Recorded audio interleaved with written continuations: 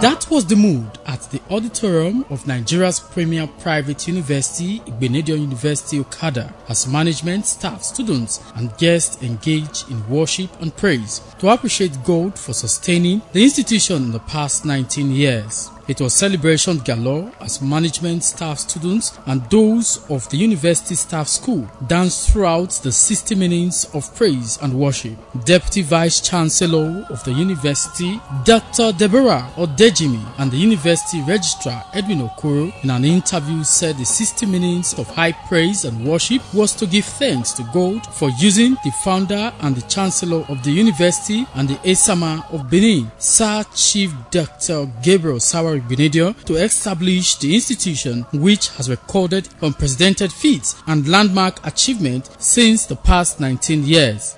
Thank God for the vision of the Honorable Chancellor and the blessing of God on him to set up this. This is for eternity. So we thank God. We praise the trail for private education in the country.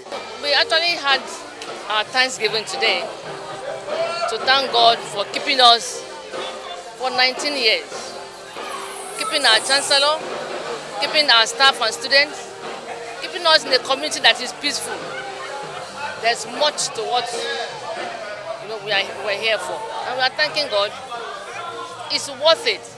Some members of the university community who have been part of the success story and the 19th Founders Day ceremony said there would not have been a better way to mark the event than to appreciate God through a special Thanksgiving. We thank God for the success of this Thanksgiving, and we are believing God for a successful one will be 20, to be a golden one gathering here, and it's an opportunity meeting with everyone together, thanking God for this great opportunity.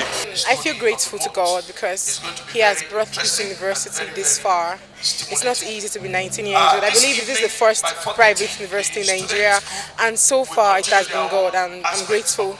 There was also a lecture by a team of resource persons from Igbinedion University Okada EcoQuest Social Impact Project on how students and young graduates can impact themselves positively. Anybody that will go through a program like Shades of Green, instantly you can start doing mini importation as the least. He offers you digital job opportunity that your handset is the only weapon you need. Well, we have to be thinking globally. When we are talking about these skills, there are things that over time people have used it to excel. So it's not the issue of Nigeria. It's not the issue of where you are.